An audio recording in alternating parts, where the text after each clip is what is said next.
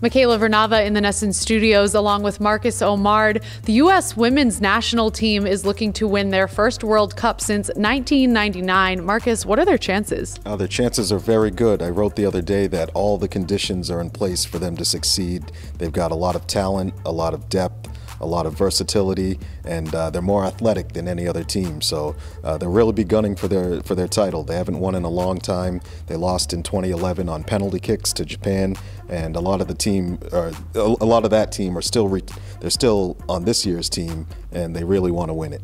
Who are the biggest stars we should have our eyes on? Well, of course, these are the girls of summer, as I like to call them. There's Hope Solo, who's the best goalkeeper in the world, despite all the controversy. The two center backs, Becky Sauerbrunn and Christy Rampone, very experienced, they're just capable of stopping anybody.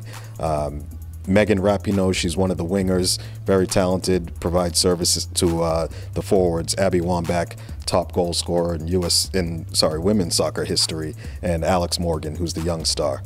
And what are the weaknesses that might hold this team back? Well, there are two things. One is the tournament will take place on turf. A lot of these players play on grass fields for their clubs. Most international games are on grass. And the other I see is their coach, Jill Ellis. She's not experienced at this level. In her background, she had a lengthy career as a college coach. Didn't win any titles there, so she's really going for her first championship. I don't know if it's a weakness, but it's something to watch. Thank you, Marcus. Keep up with all your soccer news on NESN.com.